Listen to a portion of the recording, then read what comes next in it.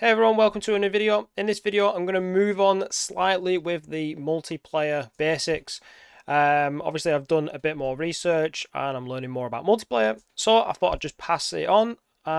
So basically, what I want to cover today is sort of providing information to the server to make certain systems work better or work at all. So an example of that would be a line trace. So what I've got is a system where we can line trace. Now that's great, but the server needs to know where to send the line trace, and effectively the server is doing the line trace for you and then returning the results of what it might have hit. So then you can set up then a multiplayer line trace system. So you can see here we're getting this ouch you hit me on the screen. So that's actually a server response saying ouch you hit me. Yep, and then also what we can do is using the similar system that we made in the first video where we can spawn cubes. What we can do is we can do the same system basically, but then we can convert that into a projectile. I'm not going to cover the projectile too much, but I will go over the blueprint which made it. It's just there's a lot involved with setting up the collision profiles and stuff like that, and I don't want to get too lost in that. I want to focus on just the multiplayer bits. So with that being said, let's jump into the project and let's see how it's made. Okay, so what we're going to do is we're going to set up just a basic line trace, see how that doesn't work as expected, and then what we'll do is we'll make the necessary changes to make it work. So for the line trace, I'm going to use my left mouse button just as a hard-coded default. I'm going to do a line trace by channel, so I'm going to pick that. Then we're going to need a starting location. So typically what I like to do is get the camera manager, so get the player camera manager, which is basically going to return the active camera for your player, or player index 0, which will typically be yourself. Then what we want to do is get the actor location. That's going to be the actual physical location in the world, and that's going to be our start location. So effectively the camera is our eyes, so get our actor location for the eyes. And then what we need to do is get the, oops, spell that right, get the forward vector of our camera. Wait, so it's going to be get actor forward vector. And effectively that's just going to say this actor, the camera, which way is the forward direction for it. And then because that's not got any distance involved in it, we're going to multiply that by a float value. So I'll convert this, so do a multiplication, convert the bottom pin to a float. Any number here will do. So I'm typing in 1,500, so that's which way am I facing, and 1,500 units in front of that direction. Then what you want to do, because that's technically just an offset, is add these two together, your starting location and your sort of like end location, and that combines the two together to make an end location. So this is just a very basic line trace that you could put on any game, but it's not yet set up for multiplayer. But what I'll do is this line trace, we should see that it'll hit our character. So that's the whole objective. So you can see we're actually getting a line trace. Absolutely great. It's hitting things in the world, and it's hitting our character. But this is not necessarily the right way of doing it, because the server's not really aware of what's happening. So what you should probably do, the better way of doing it is we need to turn this into a event, a server, a replicated event. So what we want to do is do a custom event, and I'm just going to put send line trace, just like that.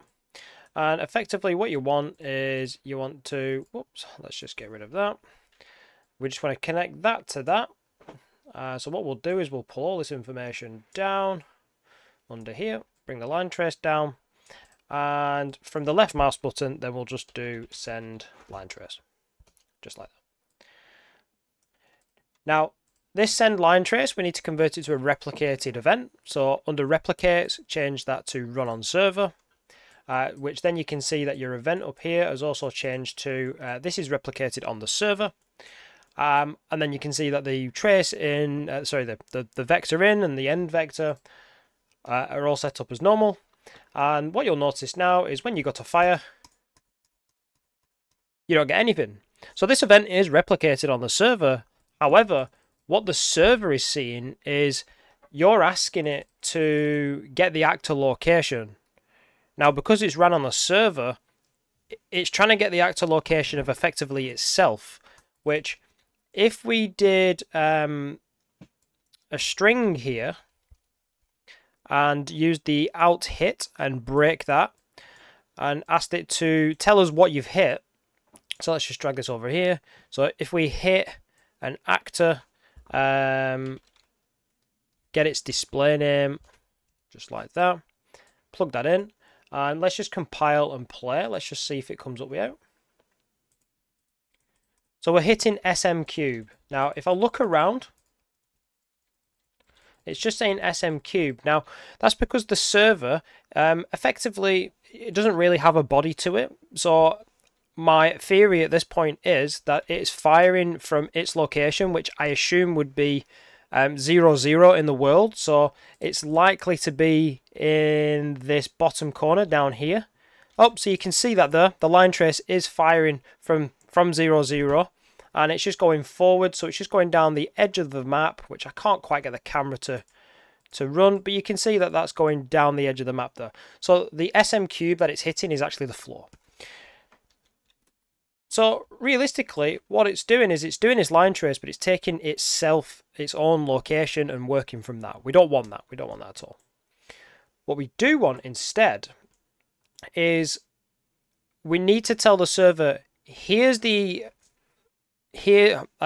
when we press fire, we want to effectively say, get this actor, our player, get its location and its forward vector, and then use that to create the line trace on the server. So what you can do is let's disconnect these two just like that, and let's drag this back up here just like so. And what we need to do is we need to create sort of like an input on this event, so we can input this actor's location and input our start location, start and end, to send that to the server. I hope I'm not talking in riddles here, but what we can do is if we drag our start vector onto our custom event, our send line trace, you can see that it says add pin node. So if you let go, you've now created an output on your or an input effectively on your event. So if we do the same for end, and then if we come back over here, you can see now where we're calling this send line trace, it's expecting these inputs. So now we can do the actor location into the start, and we can do the sort of effectively the end location there. So what it's doing now is on the player side, on the client side, we're working out which actor to get, which is going to be our player, and then we're sending that information to the server. Whereas before, effectively, anything here, all of this bit is all server side, because we're telling this event to run on the server, which effectively runs the line trace on the server, which meant that the get actor location was of the server. Whereas on this side, everything that goes into this call, into this send line traces, is client side. So all of this is client side. So we work out on this side, this is our player, this is our player's camera, this is the direction our player's facing, or the camera, and then we're sending that information to the server. So the server already knows, right, so you want it from where the player is to where the end result is going to be. So now if we hit compile and we play, now on the server, what you'll see is that line trace is being compiled by the server, because you can see the response at the top is saying server SM cube, or whatever we hit, is working as we expect. So what you can do with that, obviously what we're doing there is we're effectively passing the information to the server, which was the main point of this video. Let's get rid of all that junk. So there's your line trace in a nutshell. So effectively, setting up the projectile is pretty much the same at this point. What I've gone and done is I've made a projectile sort of blueprint. Nothing too interesting about this. I've just copied what you'd expect from the first person template. I've done a sphere collision. I've put then a static mesh of a sphere inside it just for the effect. Added a projectile movement. Set the initial and max speed to 3000. And then set the velocity to 3000 on the X, so it's forward. And the only thing really on this is when you detect a hit, you apply damage and then destroy yourself. I've not done the add impulse and stuff like that, which you'd expect on the FPS template, because I really don't need it for this example. Obviously, what you need to do is you need to make sure that you've got sort of your projectile to block stuff. You can go into your project settings and set up an object type of projectile and have it defaulted to block.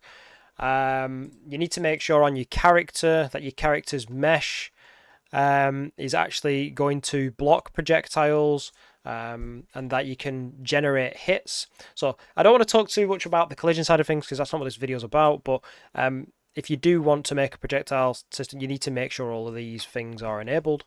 And that's pretty much it. So here we have the spawn projectiles, and it's pretty much exactly the same as the line trace. So what I've done is effectively, if I hold shift and left mouse, just so it's different from my line trace, we're then going to trigger this spawn projectile event, which is replicated to the server. And because of that, what I've done is I've gone and got the actor's eye viewpoint, which is just a slightly fancier way of getting the location of your face or your camera. Yep, so I use that for the rotation, just to make sure that my projectile is always going in the sort of the way that the camera's looking rather than the actual physical character. But effectively, all I've got is I'm spawning a projectile, which is spawn actor of class, select your projectile, which then it spawns the projectile. It requires a transform, which I've just split. So effectively, what you would normally see would be this. I've just split it. Because the scale, I'm going to leave it 1 to 1. I'm going to use the rotation that I've fed in here from the actor's view eye point. And then the spawn location is effectively like a mini line trace setup where I've just got a starting location, which way am I facing. I've added 40 to it because for a projectile it collides with things. So if you fire it from your exact location, it's effectively going to spawn inside your character's body, and that won't work. So I've just added a bit of an offset to it so it spawns outside the character, and then we trigger it. So if we go ahead now and run this again, so obviously we've got this multiplayer setup. If I hold shift and click like that, you can see there's a projectile coming out of my character, and we're getting a server response saying, ouch, you hit me. And then obviously this is now a physics object, so it can collide with all the things in the world. And yeah, that's pretty much it, to be honest, at this point. So I'm having a bit of fun here. Whoa, that's pretty much it at this point. I don't think there's anything else really to touch over. Yeah, so that's basically sending it information via events. So you've got to sort of split your mindset here a little bit of stuff that happens on the character, how much of that information needs to be sent to the server for the server to be able to do what it's expected to do. So if you're getting an actor's location, if you're getting the location of yourself, you need to send that information to the server, because the server's effectively going to get its own location if you just use that node raw without sending that information. I hope that makes sense. I don't want to drag this on any longer. I'm going to keep it short and sweet. But yeah, thanks for watching. If you like this video, please consider giving me a thumbs up. If you didn't like it, please feel free to leave a comment down below and let me know why. All comments are replied to, so you know, if you want to just let me know your thoughts, feel free to do so. Discord server link down below. If you want to sort of have a chat, or if you need any help with anything, you can send screenshots and videos over there. It's a bit easier than commenting through YouTube. Yeah, that's pretty much it. So thank you for watching, and I'll see you in another one. Bye.